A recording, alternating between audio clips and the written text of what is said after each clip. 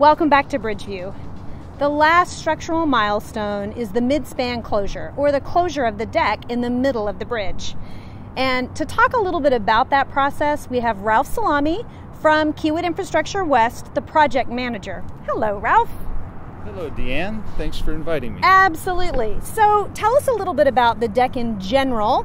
How many deck segments are there total, and then how much concrete is in the bridge deck total? Right. There are 85 total segments. They're approximately 16 feet in length, and there's over 11,000 cubic yards of concrete in this bridge. Wow, that is amazing. And so to speak specifically about the midspan closure, how long was that segment or that closure, and how much concrete was involved in that closure?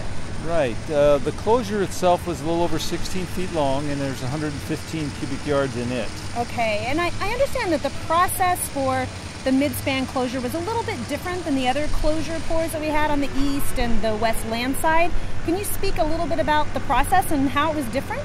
Right, we had to make some adjustments because of the weight of the segments in the middle of the bridge. So what we did was poured 3 segments in a row without the deck on it, just to keep it light. Huh. And once the girders were all tied together in the middle, then we were able to place the deck and the bridge could hold it up. But it couldn't hold it up until we had those girders all cast and tied in the middle. Right. So in essence, did you pour the edges first and then the deck segments? Yes, which is different than what we normally do. Typically, we would pour the edge girder and the deck all together. At the same time. Gotcha. Right. So with the midspan closure, the structural aspect of Tilikum Crossing is complete, but I'm sure that you're not finished yet. There must still be things on your plate to do. Can you tell us a little bit more about what other tasks maybe are complete and what's left to do before this bridge opens to the public?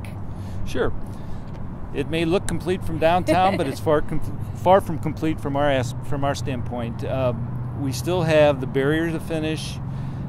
We have the beautiful stainless steel handrail that goes up on both sides of the bridge for the bike path and pedestrian path to finish. Mm-hmm. The aesthetic lighting, which will light up the bridge and the cable stays, that still remains. And then an overall dress up and finish up of all the concrete finishes. Right, that punch list of just cleaning and making it ready. Okay, but the light rail track is actually already installed and finished, correct? Yeah, we finished the track slab actually yesterday. Oh, wow. All right. Yes. Congratulations. Yeah, very nice. So the rail is embedded into the bridge now, and it's ready for trains, actually. Okay. So once you're complete with your part, you'll then turn the bridge over to TriMet, and TriMet will train operators and get it ready really for revenue operations. That's right. All right. That's great. Right. Ralph, thanks so much for your time today and telling us a little bit about this important milestone. Thank you. Thanks for having me. Take care.